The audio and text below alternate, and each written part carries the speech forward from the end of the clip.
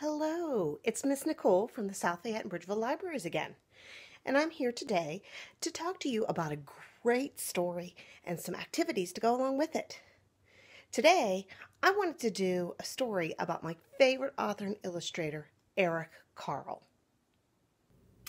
Today, I searched www.youtube.com. I clicked on it, and then in the search bar, I typed Eric Carle, my favorite author and illustrator. After I found Eric Carle, I clicked on Animated Stories, and I came to this great page. He's got lots of wonderful collage stories. He's the famous author of The Very Hungry Caterpillar, but I wanted to do, Papa, Please Get the Moon for Me. It's by Illuminated Films. It has beautiful, soothing music. It's about 7 minutes long, and after you watch it, come on back for some great moon activities. Did you like that great story about the moon and how it changes? Well, some things that you can do are you could make a telescope. If you have a paper towel tube, which I do not, you could use that. So I just got a piece of computer paper and I rolled it up. And then I made the moon phases on it. This is great at night to look up into the night sky and look at all the valleys and the craters in the moon. Not in the daytime. Look at it at night. The sun is too bright in the day. The sun is what gives the moon its light. The moon is just a big rock. So it needs the sun to help illuminate it. Some other great activities are making the moon phases out of paper or chalk.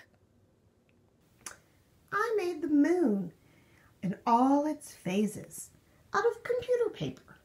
But if you want something sturdier, you could use paper plates. Those would be great. Or you could go outside and make all these phases with chalk. The girl in our story saw the moon change size and shape, just like we see it up in the sky every month. First, we might see a nice big round full moon, and then it looks like it's going away. We only see what looks like a half of the full moon, but it's really a quarter because we don't see the ones in the back. And we definitely can't see the other half of it. That's the third quarter. Finally, we have the waning crescent. It's like a C. And it looks like it's going away even more. That's because the shadow of the earth is in the way, because the sun is shining on it. Then we have no moon at all, but it's called the new moon. It's up there. We just can't see it because of the shadow. Then it looks like it's coming back on. We've got our waxing crescent. We're waxing the moon back on the sky that we can see. Then we see another half of it. This is called the first quarter. Remember, we can't see the back side, and the shadow is in the way on the other side there. So we call it the first quarter. And finally, it's back to being a full moon again.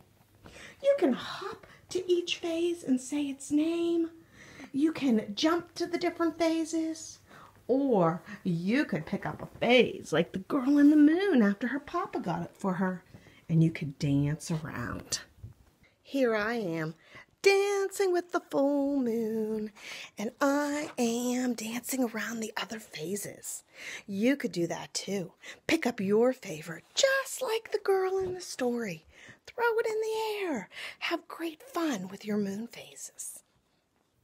My final activity for Papa, Please Get the Moon for Me by Eric Carle is doing some painting. Find some dark blue construction paper, some white paint, some yellow paint, and paint the night sky with your favorite moon phase. Mine is the waxing crescent, where it's starting to come back into the night sky where we can see it. Then I started making some stars. It's pretty neat to paint on dark paper instead of always using white. So have fun, and I hope you enjoyed these activities. Bye-bye.